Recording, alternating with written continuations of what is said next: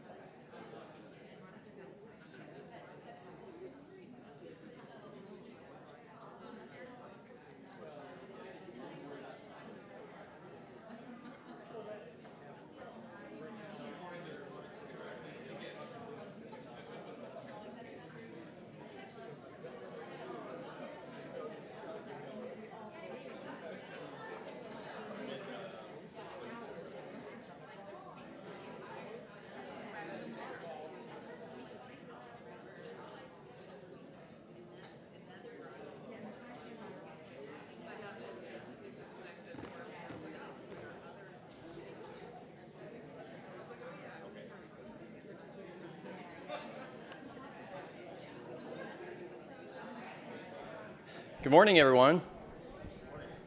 It's a couple minutes after 10, so we'll get started. And if anyone comes in late, they'll just miss the administrative announcements that I say every time I come here and do the bridge. So for those of you who don't know me, I'm Lawrence Brewer, Chief Records Officer, and I wanted to welcome everyone to the meeting, actually the first bridge meeting of the Safe Track era. So apologies to those of you on the phone who don't live in the DC area, but if you live in DC, you know exactly what I'm talking about, and I feel your pain. I was talking to Lisa this morning, who was complaining about waits on the Orange Line. So for those of you who don't know, Safe Track are all the repairs that they're doing on Metro, which is probably going to go on for years. They say right now the schedule is like, what was it, like 18 months or so? But we all know how that goes. So I think it is more like an era than it is going to be 18 months. So thanks for making the trip out. Appreciate you making the effort.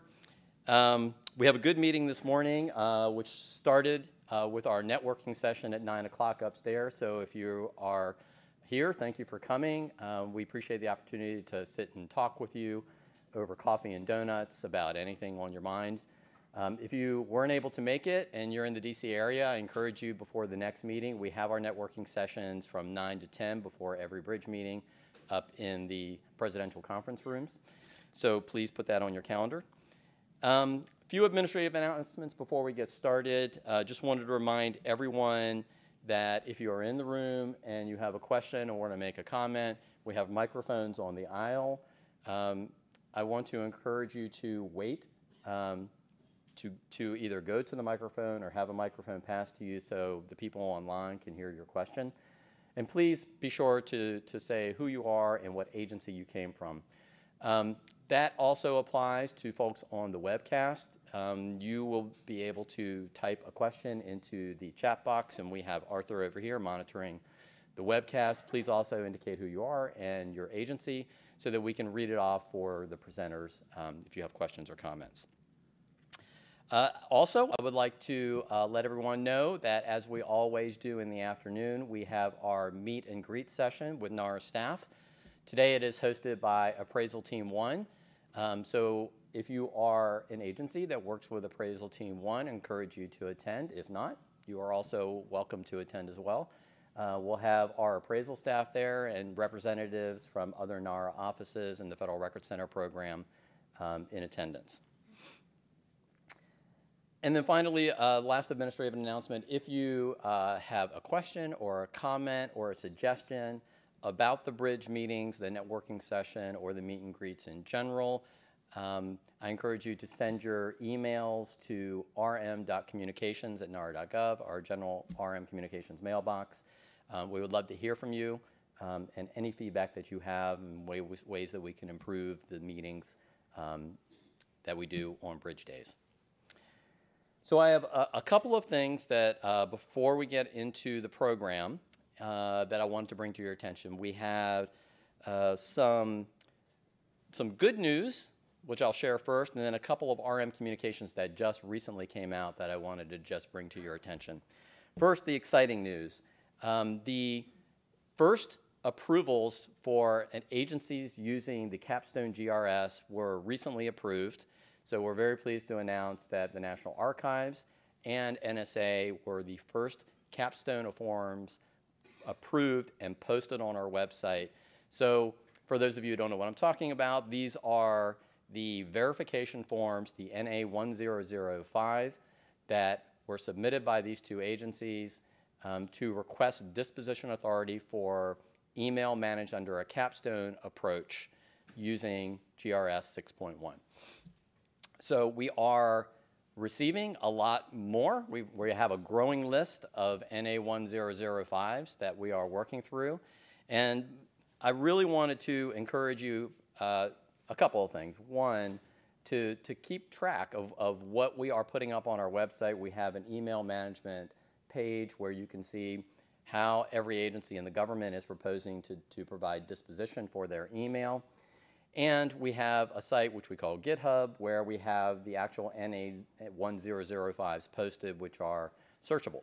So you can now go up to GitHub and you can find the NARA and the NSA approved forms and the other forms that will follow once they get approved. So the last thing I wanted to bring to your attention is that we are now almost 6 months from the December 31st deadline for email.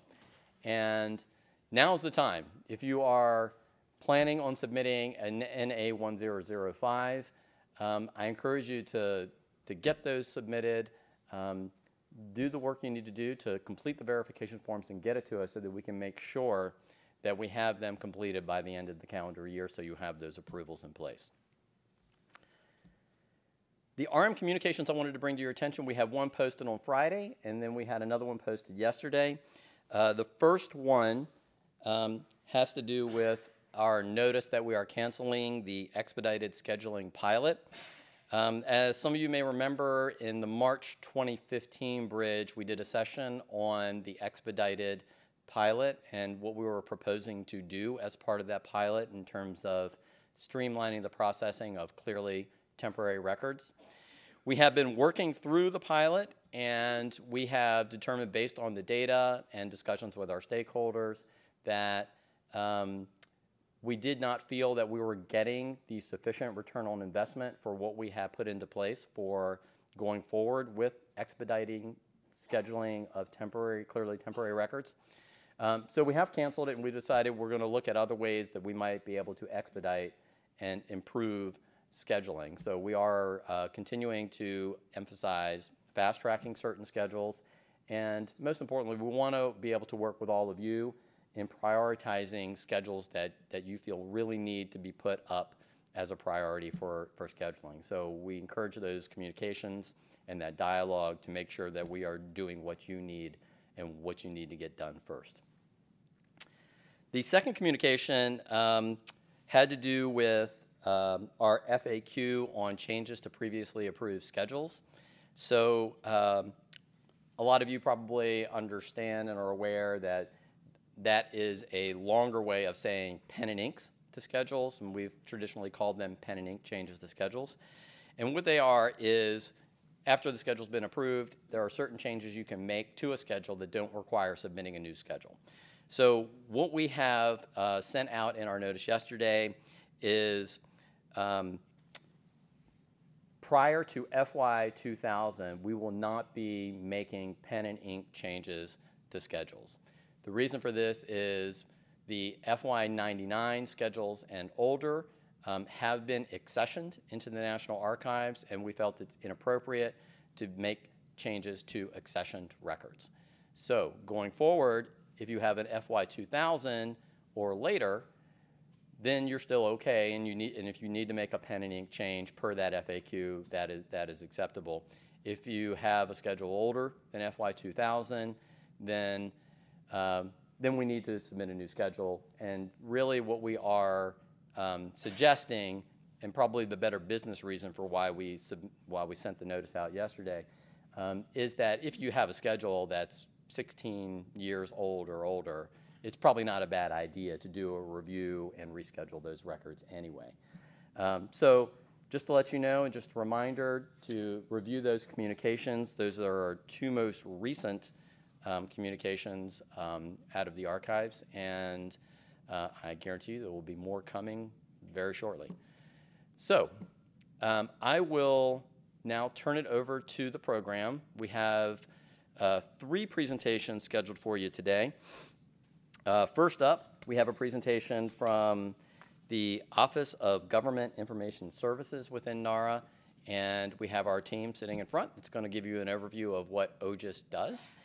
And then we have a presentation from the Federal Records Center program. We have Gordon Everett here, who's going to give you an update on upcoming 2017 items. And then we will wrap up the program with Lisa Haralampus, our Director of Policy and Outreach, who's going to do a detailed overview of our recently issued email management success criteria. So we issued it a while ago, but because of the way the BRIDG meetings fall, we haven't really had a chance to do the detailed walkthrough of it. I know we have given you all an overview of what the email management success criteria is, but today we'll have a chance to really drill down into it and hopefully have some discussion and some comments and clarify anything that you have questions about. So with that, I will bring it up. I will turn it over to OGIS and advance the slide and turn the program over to them.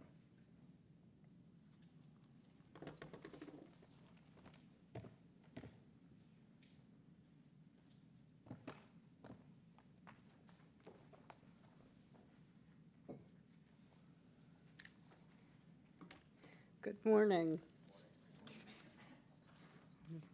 So I'm Kirsten Mitchell, and I'm the Compliance Team Lead at the Office of Government Information Services. I want to thank Lawrence for inviting us here today.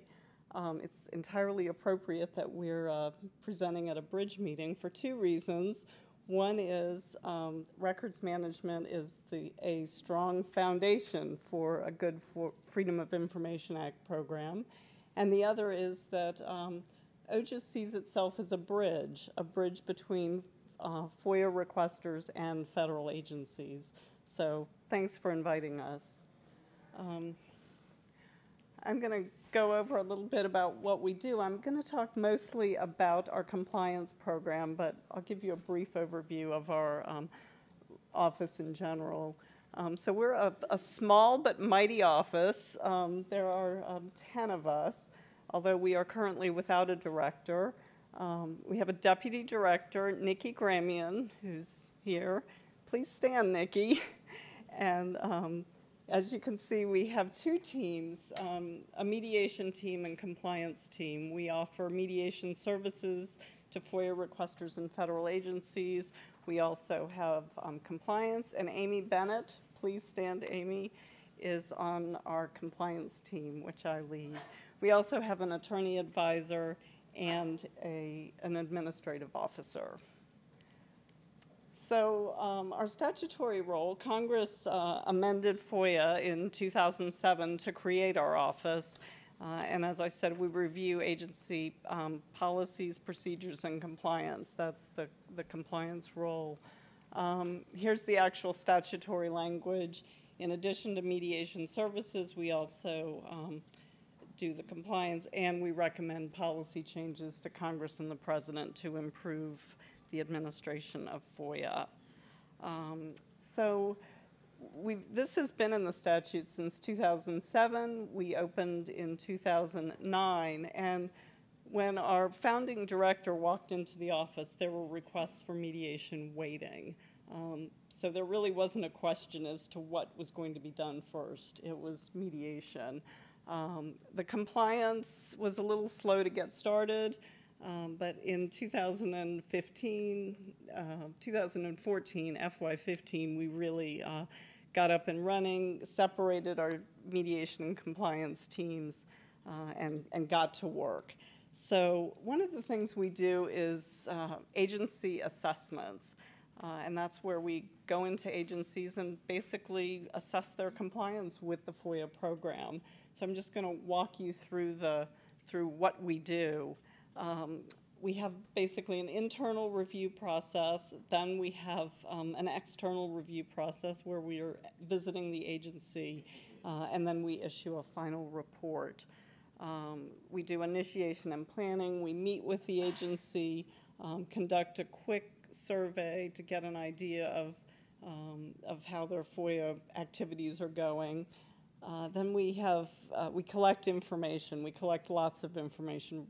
The agency FOIA regulations, data from the Department of Justice, that they're required to report to the Department of Justice on their FOIA information. We looked at standard operating procedures, position descriptions, all sorts of things, any management controls they have.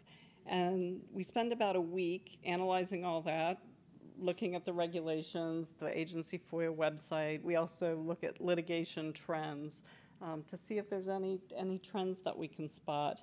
And then we do the external review, which is the on-site visit, interviews with the FOIA managers, a shadowing of a FOIA processor, and then case file review. And what that is we draw a statistically significant sample size and review, pull those and review the FOIA case files. And that's something really, really unique. I mean, there's no one else in government or outside of government, obviously, who's doing that. Then we come back and analyze all of this, write it. Then, of course, it goes through internal review in the office. And then we do share a copy of it with the agency head and FOIA leaders before we make it public. And then we publish it and communicate it. Amy leads our Twitter presence, our blog presence, pushes that all out.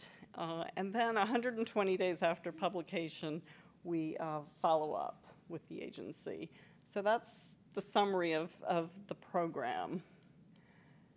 So, and in these reports, we make recommendations, and I think the overarching thing that we've learned is there's no one-size-fits-all approach to administering FOIA. And I think that really speaks to the records. Every agency has different records. It's all different. I mean, you cannot have a single FOIA program that's going to work at every different agency.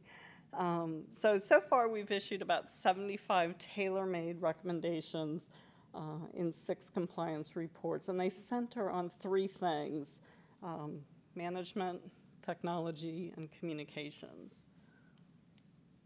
Whoa, cats. Why are cats up here? Well, any of you who've been in management know that management is a bit like herding cats. So I pulled these from the NARA catalog, and bonus points to anyone who can identify these presidential felines. So when we look at management, we look at how does the FOIA program, given the resources it has, manage those resources to fulfill the statutory requirements of FOIA.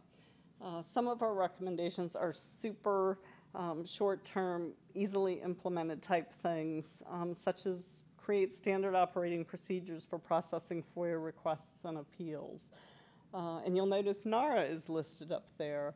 When we started this program, 2 of NARA's FOIA offices were kind enough to let us assess them, and so we assessed the Office of General Counsel and the special access and FOIA program here at NARA.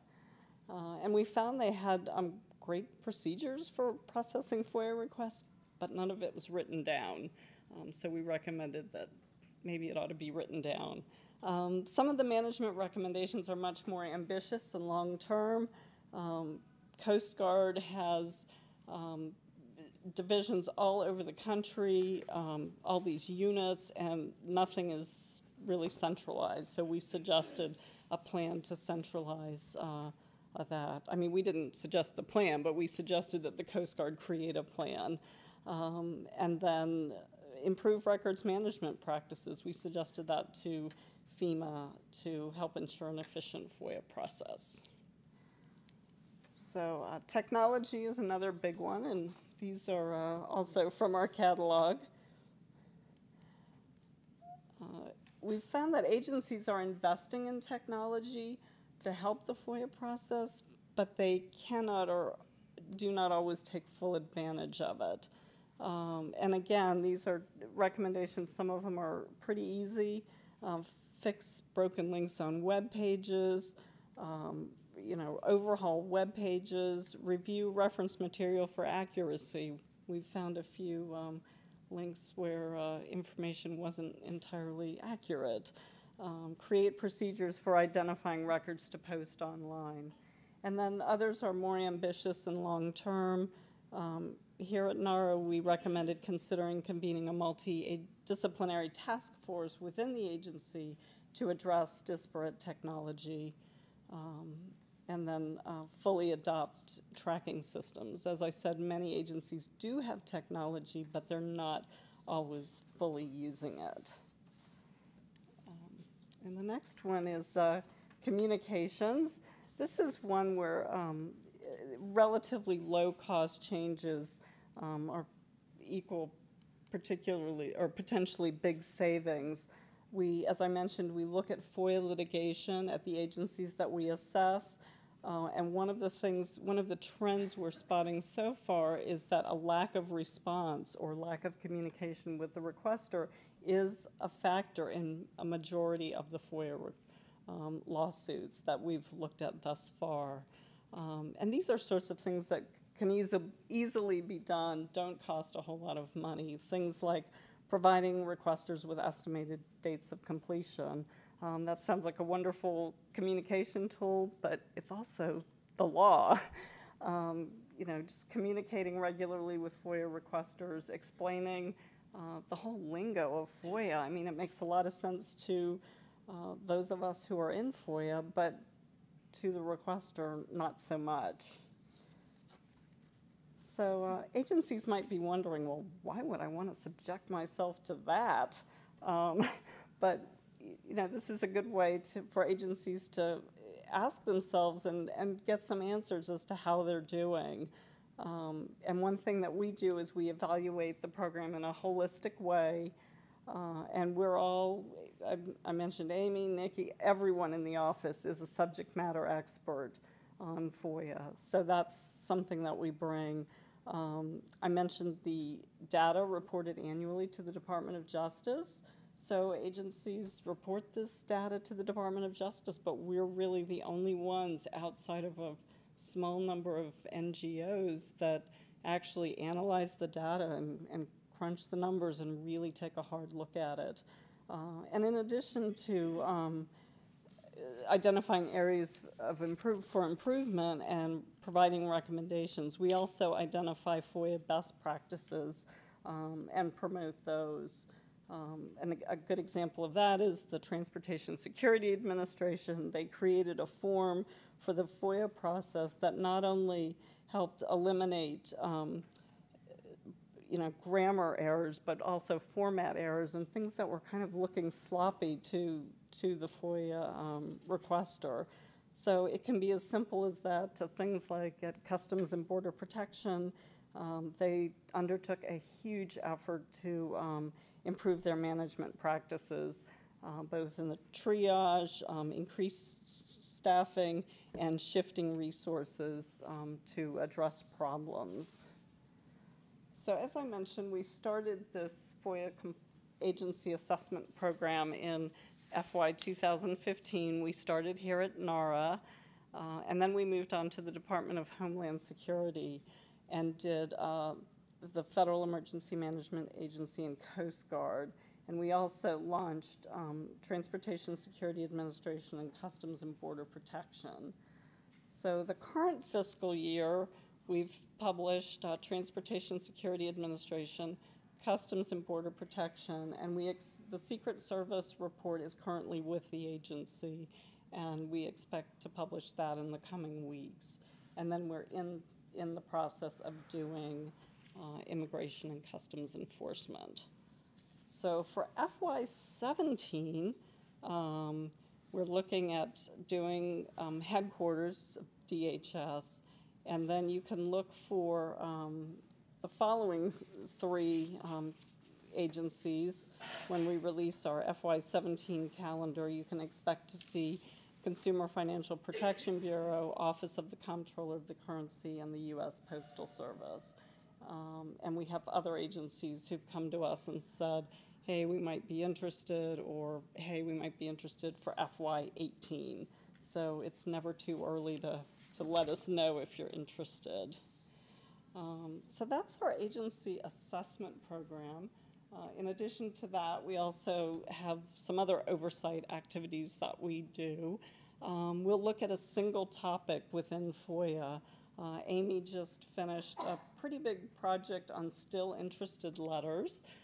Those are the letters that agencies send, often after a long period of time has passed since the request was submitted, that asks the requester, hey, are you still interested? We need to hear from you in 10 days or we're going to close this request. And so there was really not a whole lot out there. I mean, we heard a lot from some requesters that this was a problem, but there wasn't a lot out there about this subject. So Amy delved into it. She looked at 17 years worth of data from the Department of Justice on the subject, talked to agencies, and created this report, 3 reports actually, which are on our website, which is ojust.archives.gov. We'll also look at a particular part of a process, of the FOIA process, so if agencies don't want us to look at the whole process, or they think, oh, you know, it's the triage process that we're having problems with, or it's the appeals process, we're happy just to look at that particular process. Agency FOIA regulations, and that's something we've been looking at since 2010. We review agency FOIA regulations either through the public commenting process, the interagency process. We've also had agencies come to us before it even gets to that point and say, hey, we're thinking about redoing our FOIA regs. Can you help us out with this? And we'll work collaboratively with them. And finally, we do agency FOIA correspondence. Agencies can submit their template letters and so forth to us, and we're happy to look at it for compliance with FOIA, but also just plain language. So that is what we do. And here's our contact information for Nikki, Amy, and I am very happy to take questions.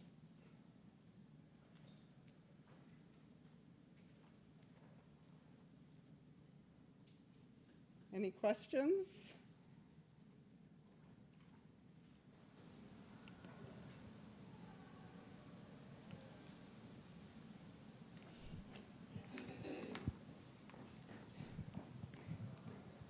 So you said you're on Twitter.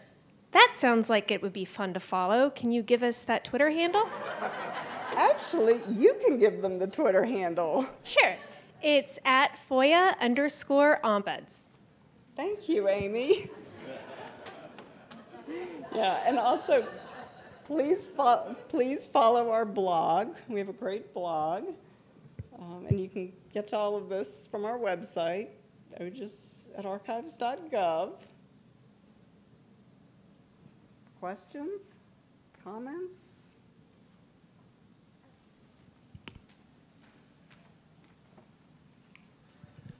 Thanks. I'm a fellow archives employee. When you do case file review, in addition to things like timeliness and other things that I imagine you look at, do you look at and try to figure out how responsive they really were in their record search, like how comprehensive the record search was? We look at it to the extent that we look for things like search slips, and we've seen some good ones at some agencies where they have a good process for the person who's doing the search to fill out a slip and return it back. Some agencies, we don't see that, and we have recommended that they institute something of that sort. Okay. Yeah. Thank you.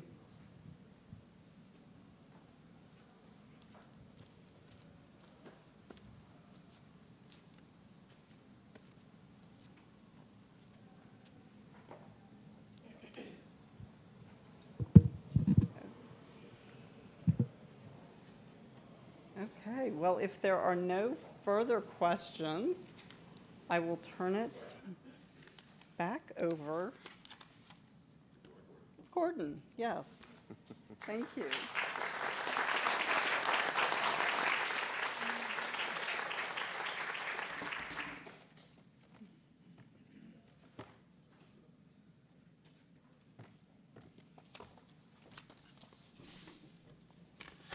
Good morning. I have just a couple of announcements, I should say three, from the Federal Record Center program for 2017. Obviously, as we're coming up on the end of our fiscal year, do we have somebody? Hey, Pam, can you close that door for us? Oh, somebody got it. As we come up on the end of the fiscal year, we're starting the process of looking at the 2017 interagency agreement. So I wanted you to know that process has begun in the Federal Record Center program, and it starts with our financial person working with the different center directors in forecasting their workloads and things for 2017. Once he has that information does come into him and goes to our CFO in NARA, and then over to the Archivist of the United States to approve the rates for the fiscal year. Our target for this year is to have our agreements to you guys, for the account managers to have the agreements for you guys, is September the 1st. That's probably earlier than you've had it in the last few years, but that is the target that we're working on, and to date, we're still on our target. We're still on goal to hit that target date. So look for that. Now, if you want to get your agreement started prior to that, that's not a problem. We do have some customers who are working on agreements now for 2017. We can always do that. It's just that we won't have the official rates until they're approved by the Archivist of the United States, but we can certainly start the agreement process at this point. The second thing I wanted to talk to you about is you will receive from your account managers a NARA communication in the next few days about a couple of different things that are going to happen in 2017. We've had some requests over the last couple of years that customers who want it for strategic reasons to reserve storage space. And with the amount of capacity that we have, we had some problems, not problems, we were unable to offer reserve space to customers with that. But beginning in 2017, we will be able to offer customers reserve space who needs it, or whoever needs strategic need for it. It will be just as you can reserve that space just as you have boxes on those shelves, and there's a normal rate to do that. But everybody doesn't need that, but strategically, customers from time to time may need to reserve some space, may need some contiguous space to reserve at some point, and we will offer that service to our customers. So you'll see communication coming out on that. At least by the end of this week, you should have it from your account manager. The last thing I wanted to bring up and mention, we've talked a little, well, not a little, we've talked a lot over the last year about ARCUS and now ARCUS surcharge that kicks in 2017. And so with the new fiscal year, there will be a a small surcharge for transfers and reference that are handled, that are paper-borne. So if you're in ARCIS 2.0 and you can do that work through ARCIS 2.0, there is no fee to do that. But when you have to do that via paper, there'll be a slight surcharge to handle those fees. So we want to encourage all of our customers as best as possible to make sure you're working in ARCIS, you're set up on ARCIS. If not, let's get to your account manager, and we can get you guys set up on ARCIS fairly quickly. There are some things that we'll need to do that, but through ARCIS, you can do your reference requests, you can submit records transfers. There's increased levels of security that you can apply to your records. So we just want to make customers aware of it. It is coming out in our announcement, so there will be that small surcharge. And this is all really a part of, having to initiate online requests and transfers. That's a part of the Management Government Directive that was issued in 2012. And, this requires to the fullest extent possible that agencies eliminate paper and electronic record keeping, and we're trying to help our agencies do that. So we're going to encourage you to, if you're not there, and if you can, let's work through ARCIS, and you'll find it to be a very efficient tool in handling your records. Any questions on any of those items? Or any other items for the Federal Record Center program? Sure. I'm Stephanie Washington from Small Business Administration, and I have a question regarding the ARCIS system. Okay. For the records transfer, when we start to do it online, put the request in online, I know for the paper version, usually the approval takes between, I think, 5 to 10 days to get approved. Will that time frame still be the same even though we're doing it online? Yeah, that time frame will remain the same. You may get a quicker response, but we're going to still maintain our, I think it's 10 days we have to respond. Most of them are a lot shorter than that. But I'm sure online it should come a little bit faster, but we want to keep the same time frame. Okay. All right, anything online? Any questions? Okay. Any other questions or anything on the Federal Record Center program? If not, thank you very much, and I'm going to turn it over to Lisa Haralampis.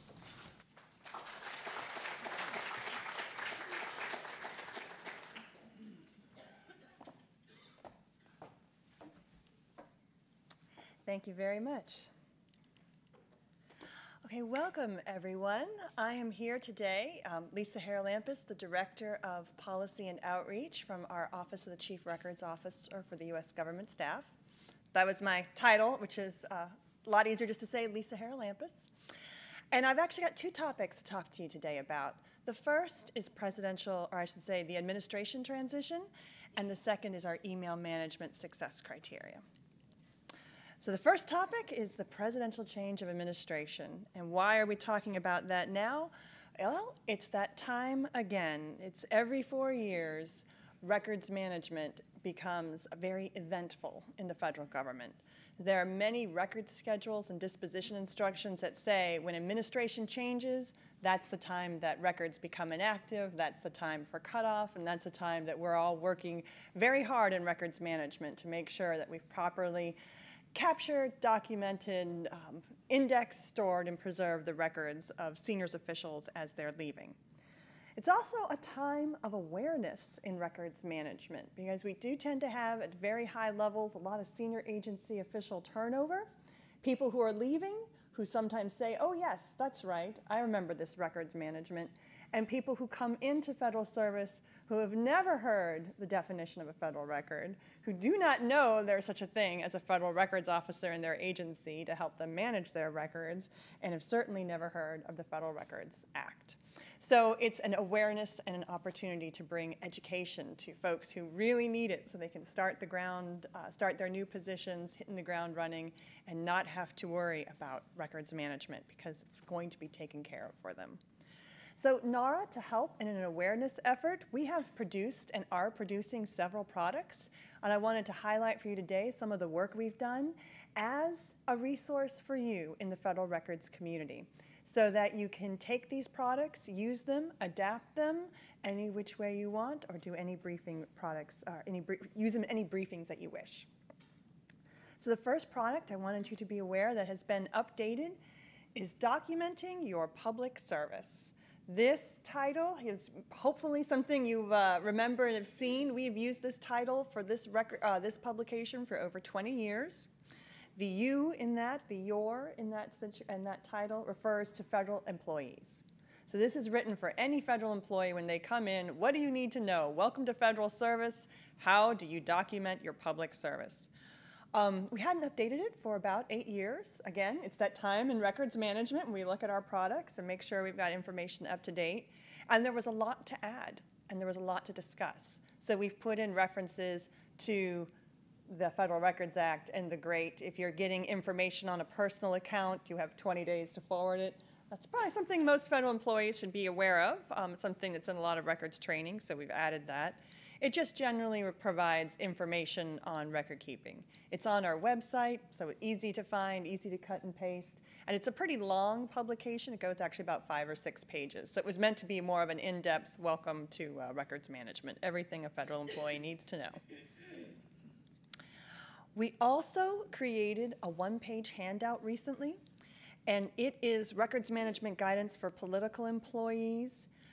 This document, I'm sorry to say, is not on our website this morning, but hopefully by this afternoon will be.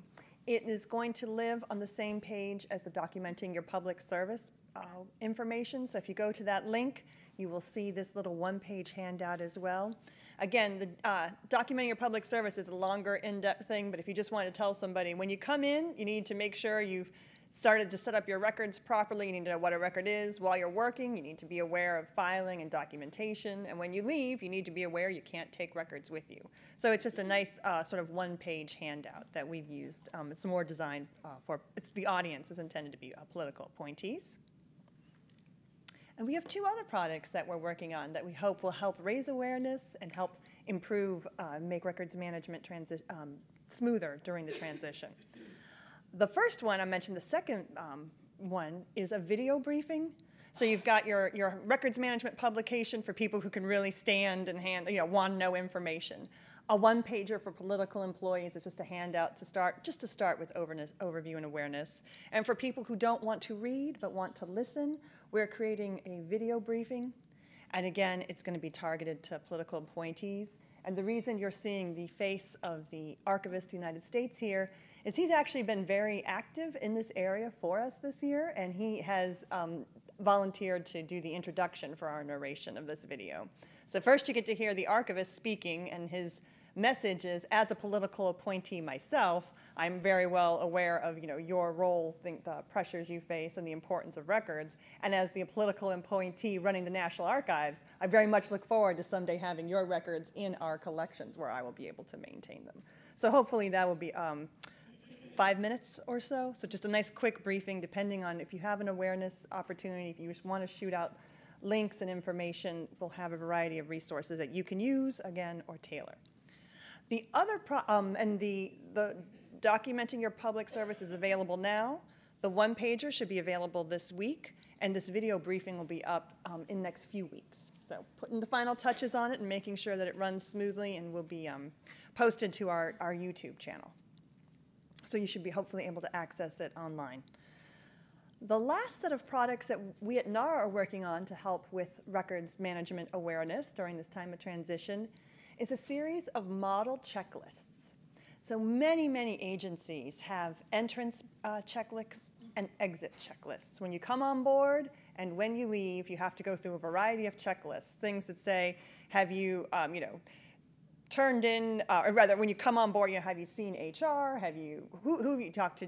What have you had to do to onboard and leave? And some model checklists have a few records questions on them. So we actually did an exercise with our colleagues in the Federal Records Officer Network. We got some information from them and from a few other agencies, and we sort of looked at entrance checklists and exit checklists that were used for records management and are creating some models. Like this is pulled all the best questions we ever saw and put them together. And that resource we thought might be very helpful, as this might be a time of transition, again, a time to sort of look at your own practices and processes and update, if possible. These are the questions that we'd want to double check. Welcome to Federal Records, you're onboarding. Are you aware that you have record schedules? Do you know where to go for information? Just some sort of general questions. And again, the exit questions as well. So that will be available in July. So those are our products that we're creating for you to use. We are also doing some work that I thought you might be interested to learn about with the Partnership for Public Service. That is the non-governmental office that is helping to coordinate transition from a very practical, logistical perspective. So they work with all agencies that provide services during the transition.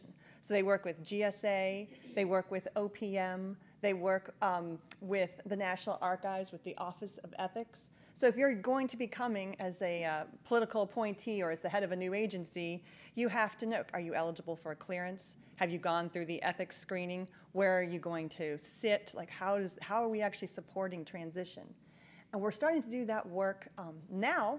We actually started last year in April, just to try to make this, as we always do, every year is going, every transition, this is going to be even better than the last time. We're going to try to minimize the amount of time it takes to get the federal government up and running. So NARA is a transition service provider, but not the way you might think. Ordinarily, we're at the table because we provide services to the White House. So as you know, all of Obama's records are coming in, and we have a very, very close relationship under the Presidential Records Act. But since we're in there for the presidential records, we're also promoting as best we can federal records management. So GSA puts together a presidential transition handbook, literally a handbook they will hand to people when they come in. Welcome to the federal government. You know, your campaign has won the election. You have from November to January to get ready. Here are things you need to be knowing about as you start to figure out, well, you know, coming to new agencies. Well, we're getting records management in that handbook. We've sort of put in there, these are the requirements, things you've seen in all these other products, we keep putting in there. So hopefully, if you, as the records management community, are reaching out to the incoming and outgoing employees, they'll be ready to shake your hand because they will have heard as well. We've done some briefings through the Partnership for Public Service for Assistant Secretaries for Administration and Management, so that they're aware of what their outgoing briefing responsibilities and what the incoming are. So that was sort of just an awareness. I'm sure that this is, it's not new, it's that time again. I'm sure many agencies are preparing for a transition, and so we wanted to let you know what products we've done for awareness and just give you some information about some of the work we've been doing. And if you have any questions on transition, I'll stop now and take those, or if you just had some practical logistics you wanted to send to me later, you can send it to my office and our email, which is PRMD, the Presidential Records Management Directive, or you can just send it to me at lisa.haralampus@nara.gov. Yes. Just keep talking, Patty. It's going to pick you. Patty Stockman, NASA. So I had several questions. I'd actually emailed you in advance, but I know you've been covered over, having to do with transition teams. I understand that we have, I've never been real plugged in with our transition at NASA, but this year I am, and I understand we'll have non-civil servants, non-feds, individuals who come in on transition teams. So my questions are, should we brief them about records management responsibilities? One, should we plan to retain copies of any kinds of materials they produce as records? And what was the other one? And the third question was, are the records they create federal records? Well, yeah, that's what I meant. So should we plan to capture them? Right. I know. So thank you. Patty always asks us really great questions, and I'm so glad you asked me ahead of time because I wanted to make sure I had the right answers.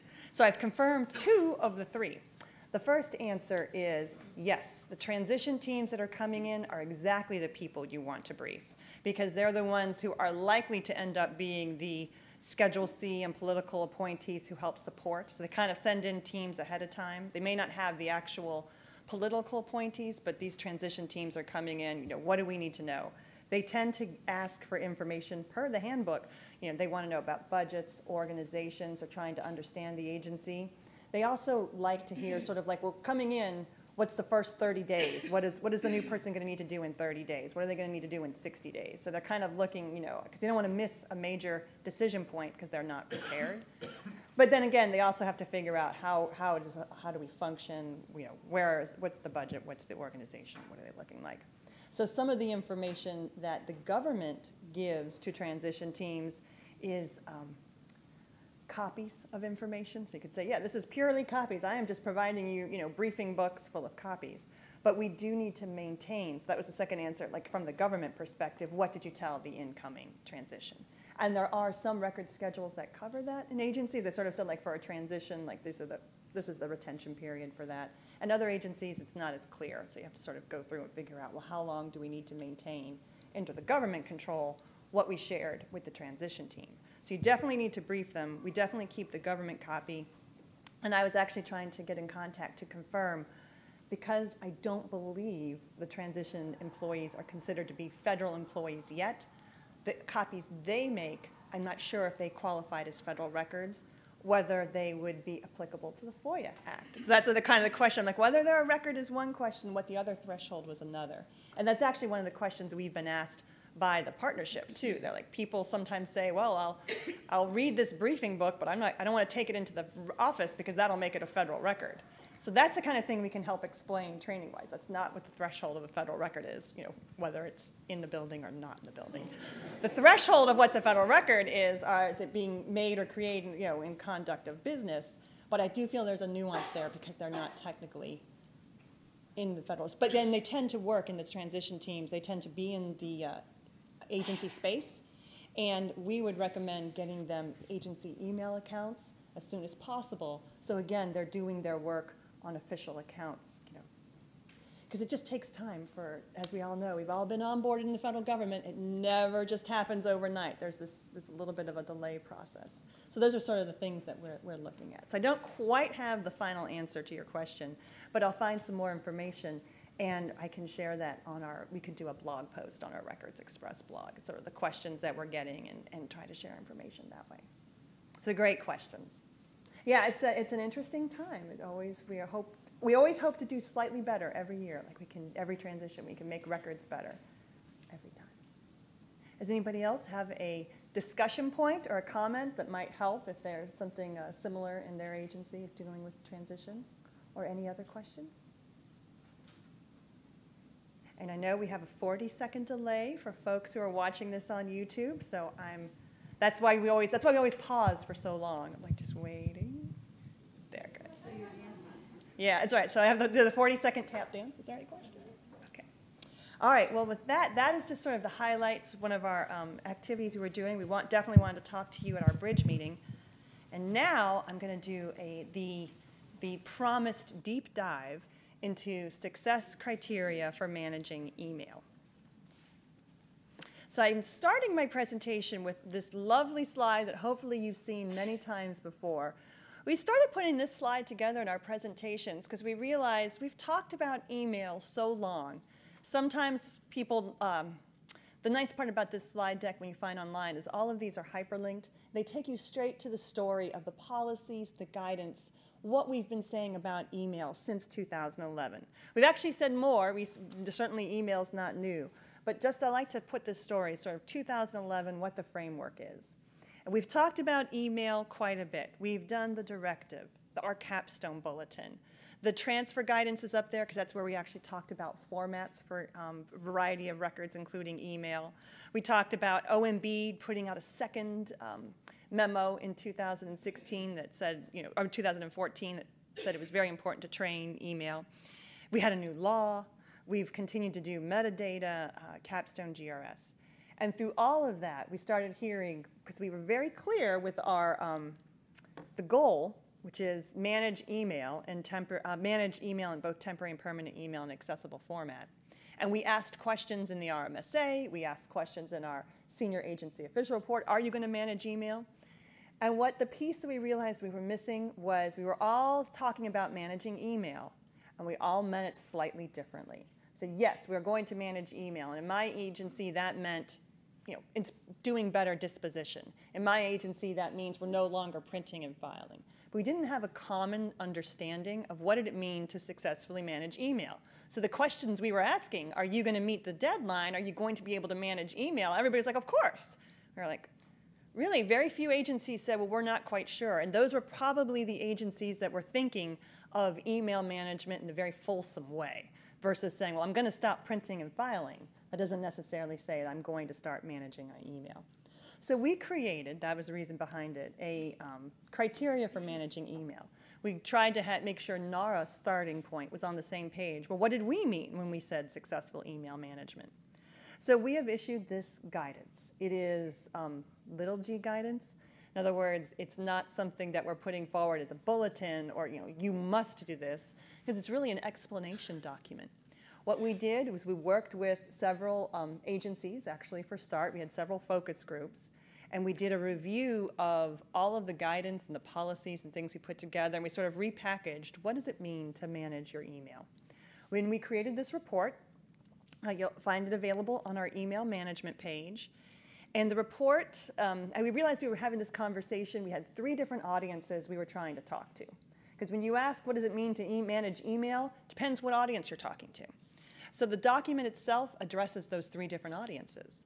First, there's a foreword from the archivist, which is, again, he's very passionate in making sure we get email management right, that we're handling the transition well. So he sort of is talking to those senior agency officials saying, this is important, you need to address this. And we actually have a few pages, which is, what is email management? And NARA is defining successful email management as having the policies and systems in place to access records over time and implement their disposition. And that is the one-sentence phrase you can take around and say from this presentation, yes, I know what successful email management means. It means having the policies and systems in place to access records over time and execute their disposition. It doesn't quite flow off the tongue, but I've been practicing that now for 6 months, so I can say it with authority. And hopefully at the end of this presentation, you will as well.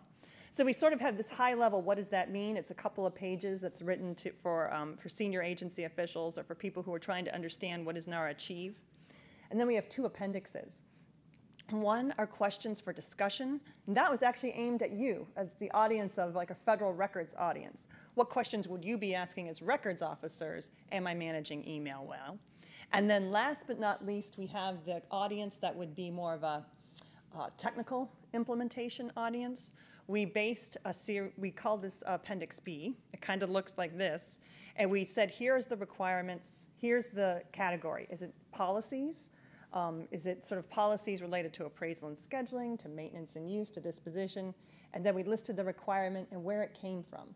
So again, this document to determine what is email management was based on a synthesis, an analysis of all of the requirements we'd had in that first bulletin. Everything we've said in laws, regulations, and guidance sort of pulled it together and said, this is what those requirements are.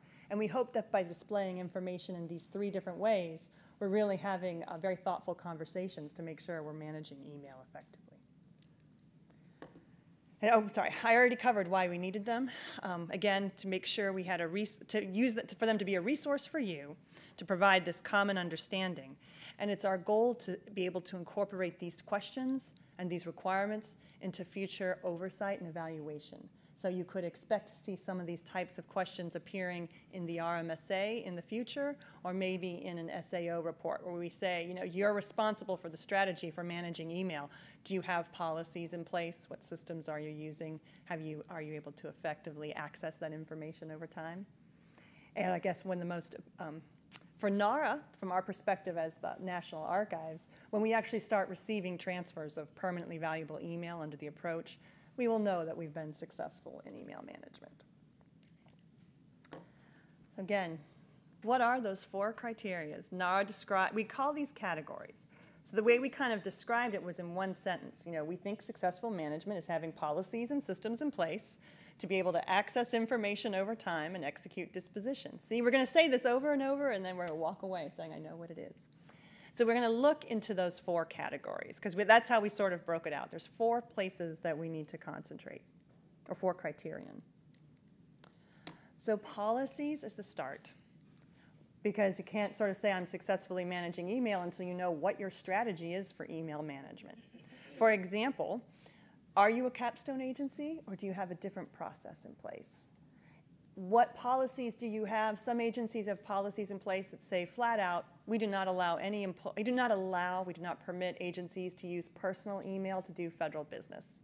So it doesn't have to be groundbreaking, but it's sort of like saying, I've got a place where I've laid out, these are the policies that relate to email management. I know for our colleagues in OGIS and for folks who are doing FOIA, if you don't have a clearly defined explanation of how long you retain email, that it's very hard to be able to say I've adequately done a FOIA search because I don't know where my email was in the beginning. So again, records management being the backbone, we start with the backbone, what are the policies? And again, our document here say you tell them what their policies are, you develop them with relevant stakeholders. That's classic. And then in our document, we tried to sort of say, you gotta have some policies, and this is what success looks like. So you would say, I've got a policy, and I was able to actually train to that policy. It was understandable. And people now know what my responsibilities are for managing records. An example under capstone, as you could say, wonderful, I'm taking a capstone approach, and we are just saving all email for 7 years. Well, what is an employee's responsibility in that case? Well, the answer would be nothing, right? I no longer have to click and file, but they still should probably be aware that all of their email is going to be kept for a certain time frame and therefore would be available to them to research, to use. Or again, if you get email in a personal account, you need to forward it to your email account and why that's important. We talk about, you see in this guidance, it's one of the first places we've started bringing in marking requirements and handling requirements for classified email. Because when we looked at all of our requirements that were out for email, we kind of looked at what has the National Archives done, what are the policies that are out there, and we tried to make this a place that we put it all together. So you'll see there are requirements for handling email, and we'd like to make sure that people are aware of those as well. So again, we would start with this is what the policies are. We would go into what does success look like, and these are some of the samples of the questions you see in Appendix A. So has your agency got a policy? Has it actually developed it, disseminated, and implemented it? Because a policy because a lot of times people will say, yes, I'm going to meet the goal. I've already developed a working group. We are thinking about policies. So we would say, well, successful email management would be having the policy and actually implementing and disseminating it. And that's part of what we realize is going to be happening with 2016. We suspect that there would be a lot of people who are working on parts of this criteria who will say, yes, I've developed it, or I've developed it to cover, I've issued something on the requirement to do 20 days. We took care of that last year. We implemented it. But I'm actually doing a wholesale review of all of my email policies to make sure they're up to date. So there'll be different pieces that people will be working on.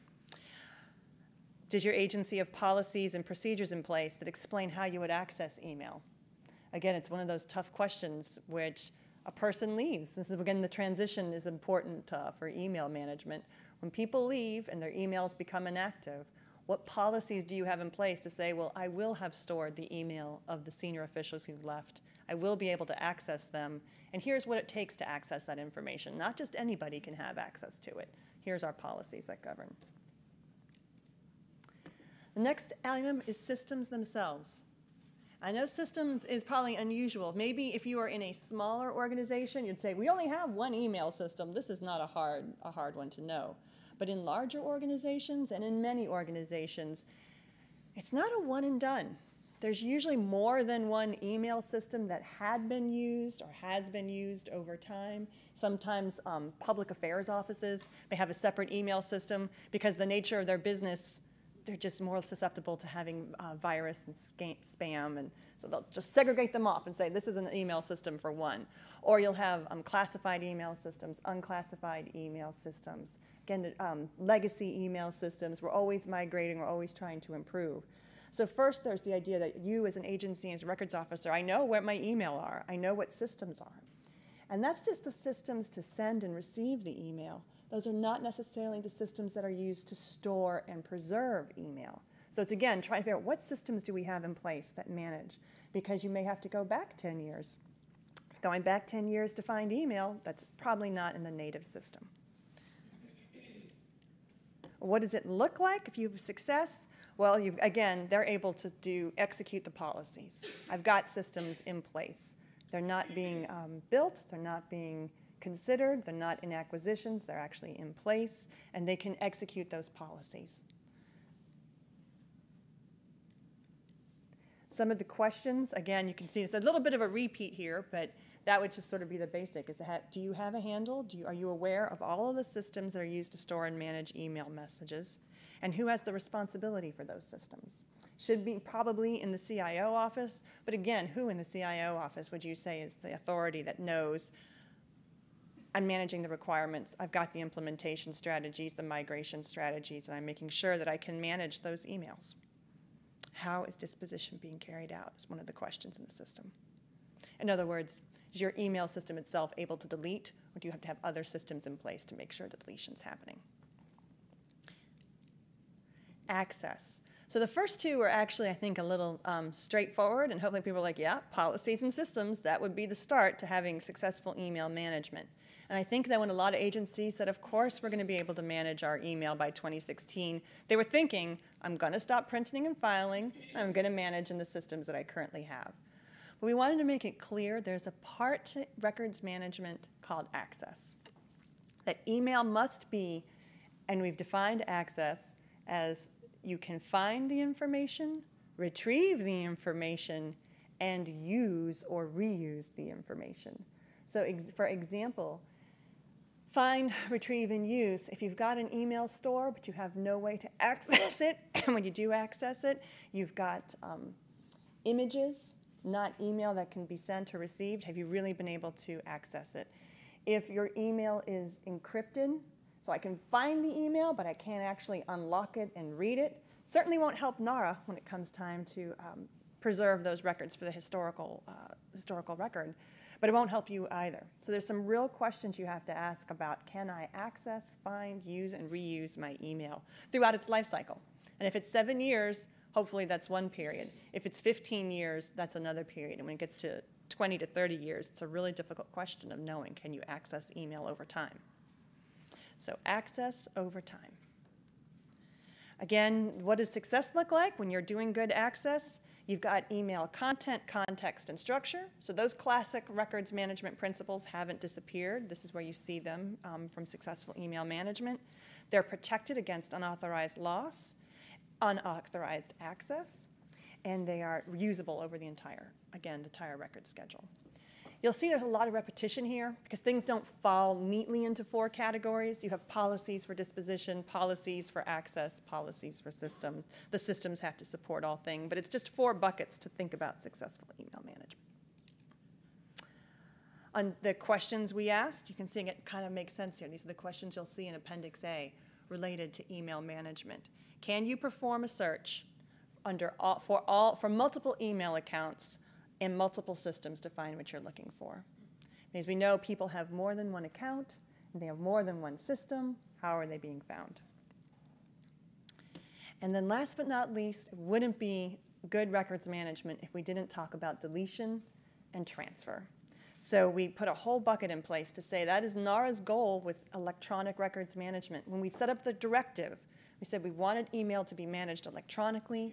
We wanted to come up with new approaches to get individuals out of it. So we'll have collections of email we can store and maintain over time. Collections of email we think will be historically valuable. So to get to disposition, what is your approval? What's the schedule? What's the authority to delete email? Is it going to be agency specific? Is it going to use Capstone? Are you using another approach? It would be remiss if I didn't say Capstone is an approach, but it may not be the only approach. And we're certainly open to hearing how agencies probably have a variety of approaches they use to manage email. What does success look like? You do indeed have identified retention periods, and you have those systems and policies in place to actually do it. We should talk, and again, these are some of the questions that were on Appendix A, but I'll also point out Appendix A talks here about litigation holds. So do you have the policies in place that allow you to say, nope, I'm going to stop doing deletion if there's a litigation? Do you have other questions on disposition would be, What formats are you maintaining? And you'll see that in systems and formats as well. It goes back to that format guidance.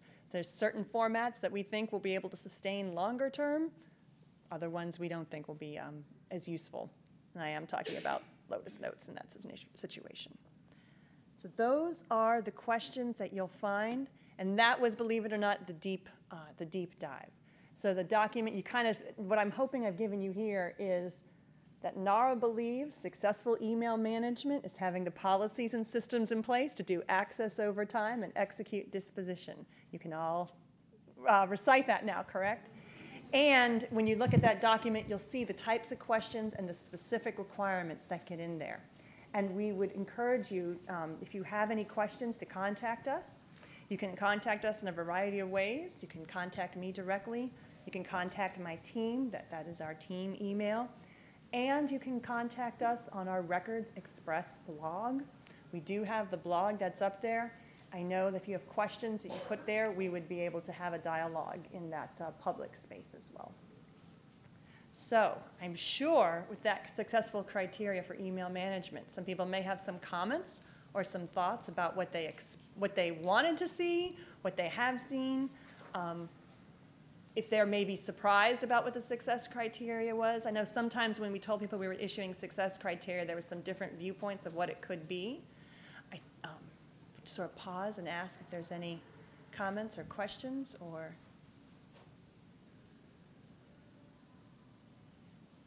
thoughts. And I will ask again and keep waiting in case somebody on the computer, is one of our YouTube watchers, is actually reading the criteria while we speak and can ask me good questions. So again, I will leave it. That's what the criteria's purpose is. It's to get us on the same page. We will be looking over the next year and 2 years at how we can use the criteria as part of our oversight and evaluation program. We know we're going to be asked very soon in 2017 and would be expected to be able to answer. Are agencies managing their email? And this is the kind of the example of where we'll be able to say, well, these are the types of questions we want to ask. We will not probably see that as a yes and no, black and white question, because it's too big of an issue.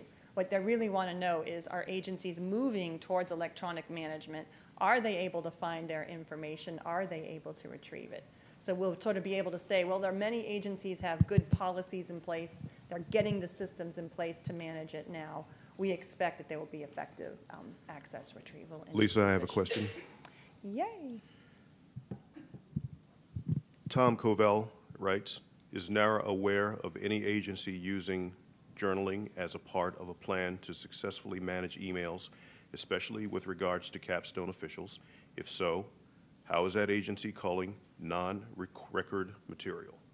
Thank you for asking that question, because I happen to know of one agency that's doing that, and that agency is the National Archives and Records Administration. So our own office, our corporate records office, are in a very difficult place, because they have to make sure they are implementing the guidance that NARA, the Chief Records Officer, can do. So it's always a fun job to be the records officer for the National Archives. They are our test bed, and we ask them to try to implement first what we've done. So NARA's records management policy, we do have one system that is used for archiving, but we have also, so it's in addition, it's not, journaling isn't the sole electronic, isn't the sole email strategy, but it's part of our email management strategy. We save that for 1 year. And if Tom would like to reach out to us, I could provide him some more information and specifics on how we do that.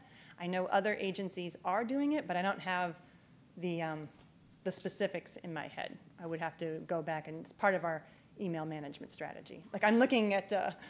You're looking at me, that's all right. Yeah. So that's the answer, so he's nodding. That is the answer, yeah. And I have one more from Tom. Okay. Okay. Also, is NARA aware of other technology solutions to minimize, eliminate the need for the user to go through each email and identify whether it is a record or a non-record? Well, for each user to go through, there are agencies, such as Department of Interior and others, that are looking for auto-categorization. So instead of having the users go through, they're trying to teach the machines how to go through and identify that information. That's the one entity that I can think of off the top of my head.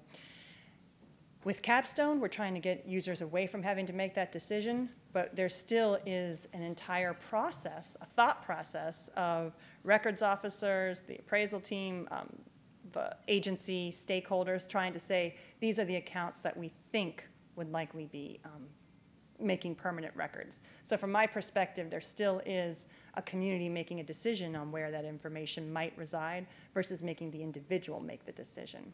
I should say, the other question that was asked that I did not answer, Tom, you asked about culling, and I appreciate that. You asked a question about if you're doing journaling or you're doing an email management approach. As we've said, NARA didn't say you had to save everything. If you read our Capstone approach, we certainly said agencies should consider what I don't want to save, what you want to cull. We left that open-ended. At the National Archives, we have some automated rules for culling. So when we went to implement, we said, yeah, we're not saving email blasts. We're not saving spam. We're not saving, as I like to say it, the Federal Computer Week advertisements that go through. But we did those culling rules as automated rules, so they're not individuals having to make some of those decisions. We also, at the National Archives, are allowing individuals to, instead of click and file, which would be opting into the record system, we are allowing individuals to opt out. So they can click and unfile. And that was so if they had identified personal records, we could say, yes, you can take your personal materials out of the system.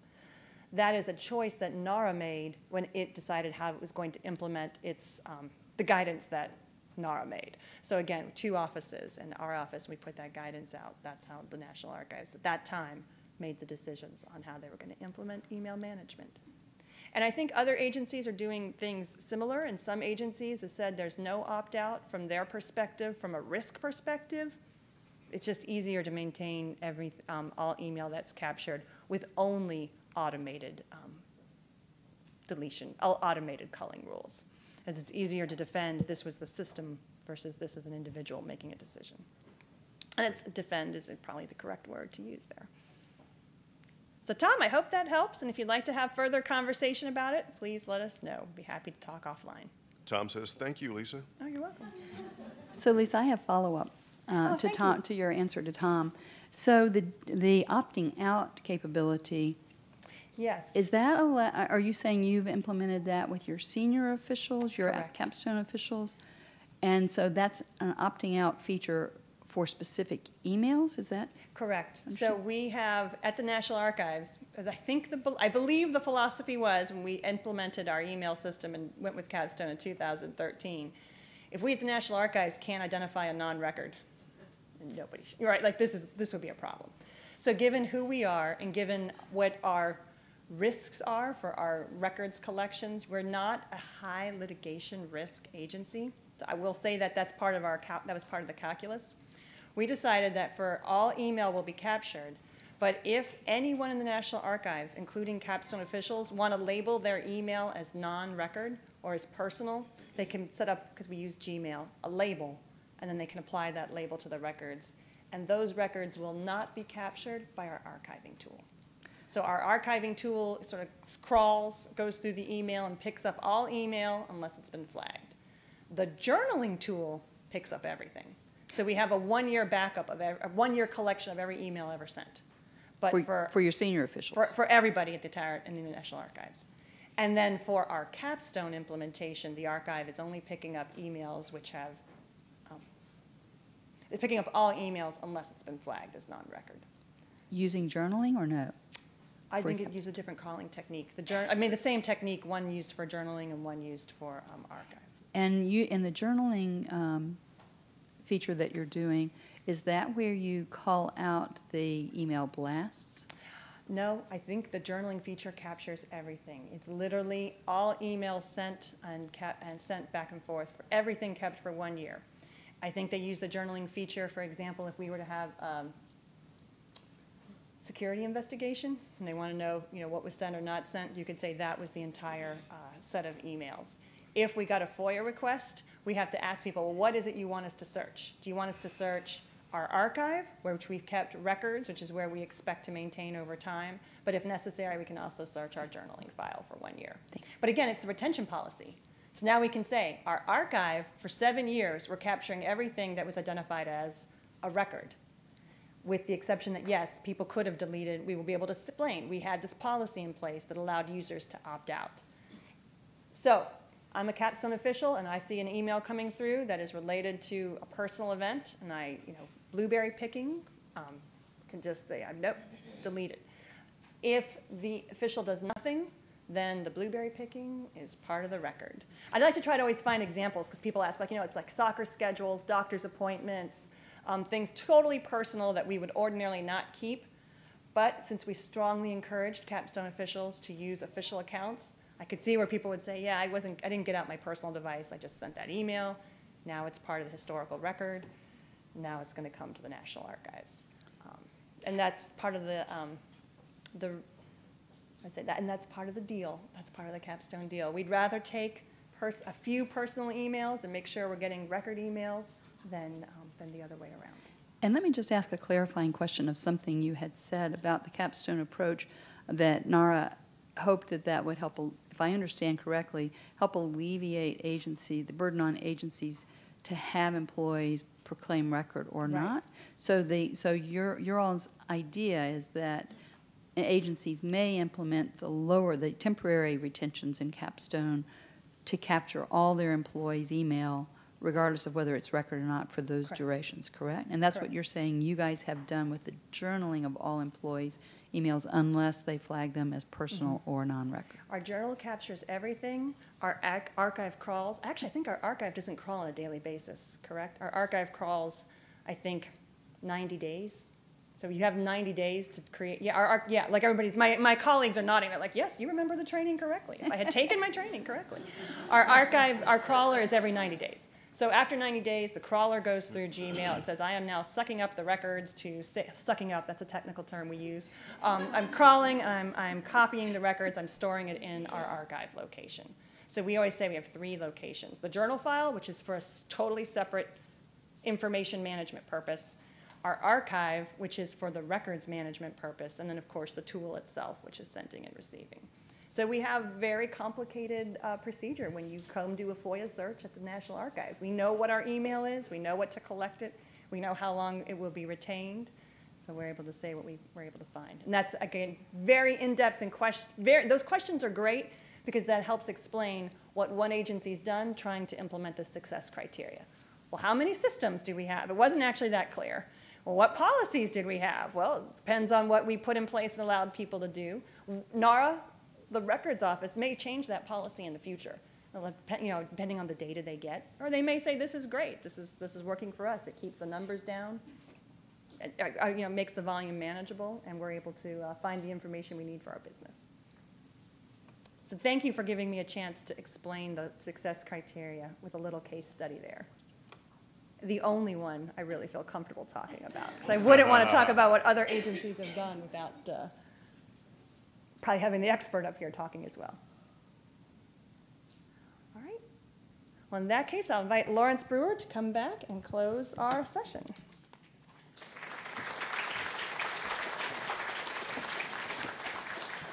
Thanks, Lisa. That was great. We have a question.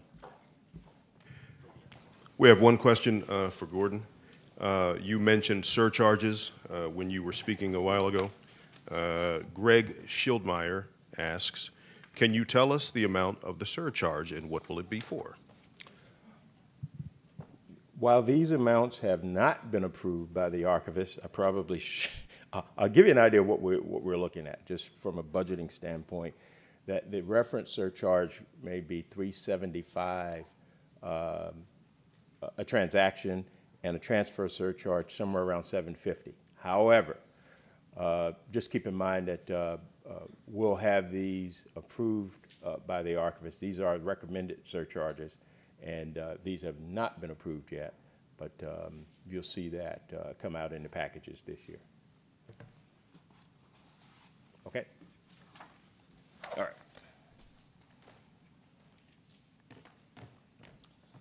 Thanks, Gordon. So welcome to the open mic section of the meeting.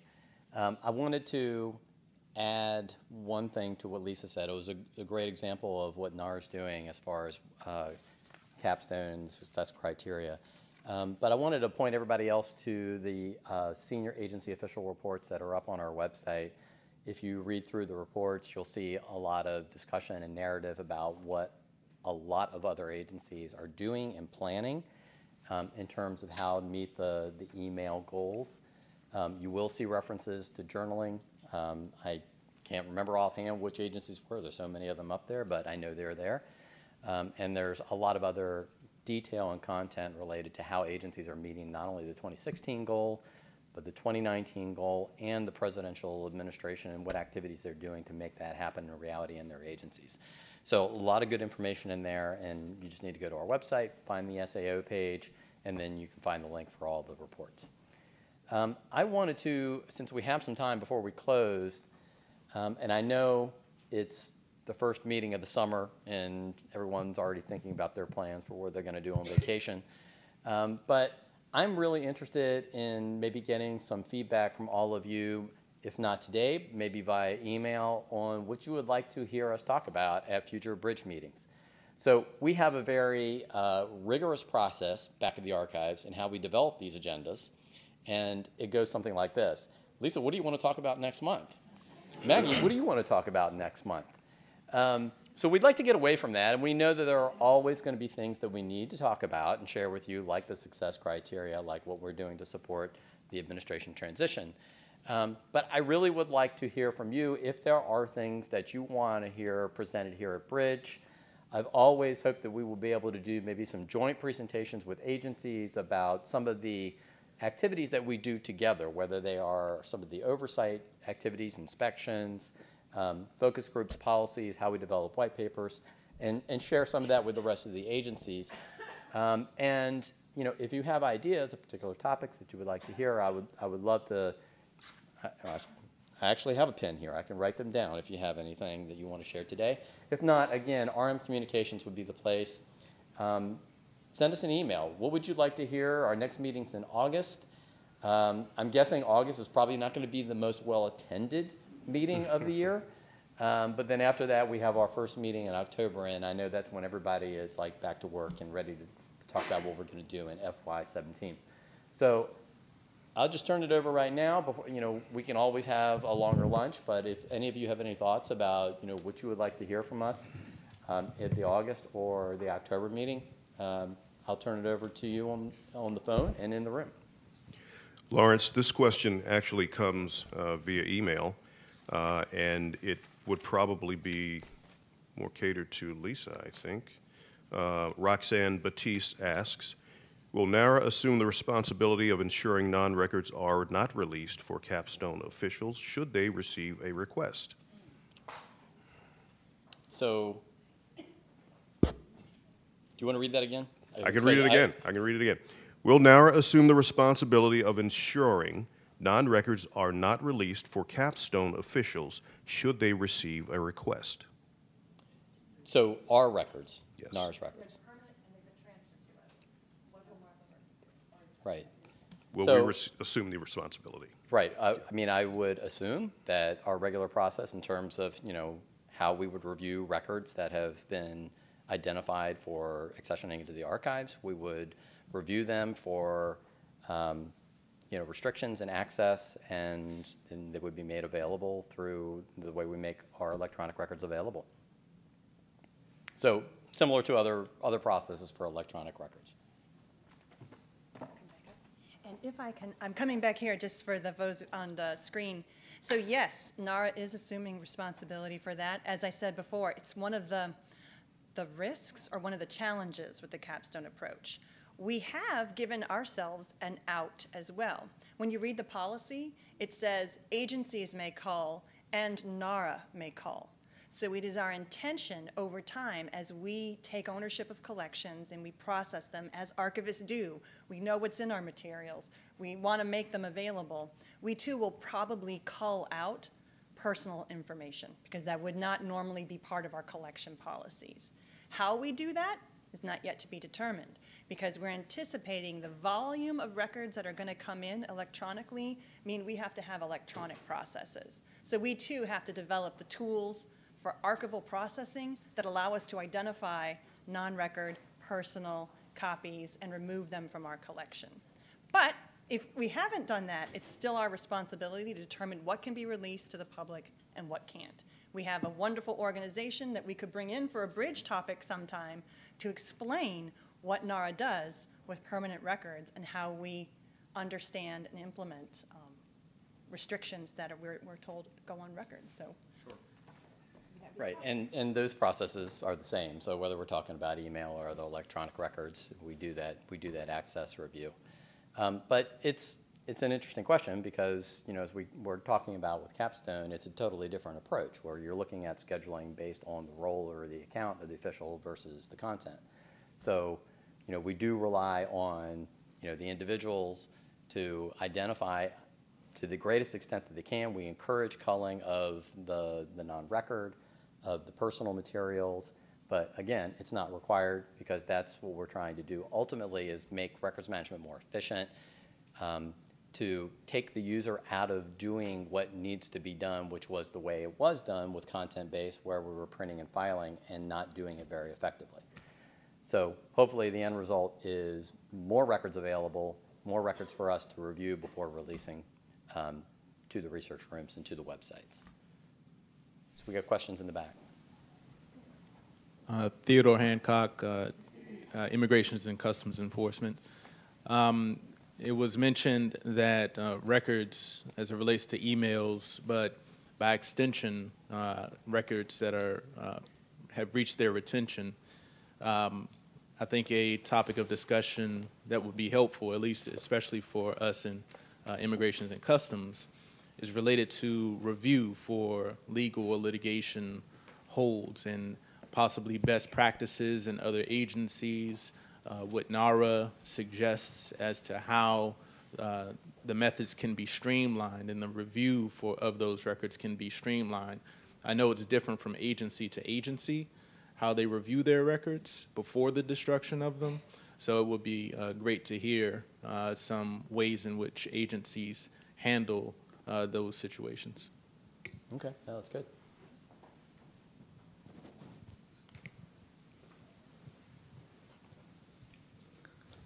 Lawrence? Yeah. Hello, Troy. Troy Manigault, Energy. My question is pertaining to some of the issues we still see in the news with the IG report, what Lisa mentioned with regards to the category concerning access. Would NARA consider some kind of regulatory discussion about access for records officers and records professionals to avoid issues, particularly around scheduling and some of these other activities where individuals and programs intentionally delay, stall, conceal, and it prevents us from executing what we need to do from a records perspective. And in different arenas, you have credentials that specify your role, your classification as far as access to information, top secret, secret, and it gets you in the door. And it lets people know right up front, this is your role, this is why you're there, you must provide them assistance to execute the mission. It keeps us from having to beg, borrow, and plead to do our job. Something to consider. Yeah, no, it's a good topic. Maybe having some discussion about success stories where agencies, you know, have been able to get that access to do what we all know needs to be done. So if you're one of those agencies and you're in the room and you're on the phone, let me know, and we'll see if we can arrange something along those lines.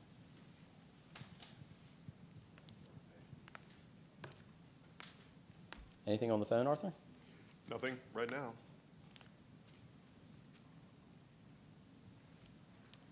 Okay, so again, I would just encourage you, if you have any other thoughts, to send them to RM Communications. As you can see, our next meeting is August 16th. We'll see what we can get set up as far as the agenda and, you know, hopefully take into account some of the suggestions that for today. And until then, have a great summer. Enjoy your vacation, and we will see you back here in August. Thank you.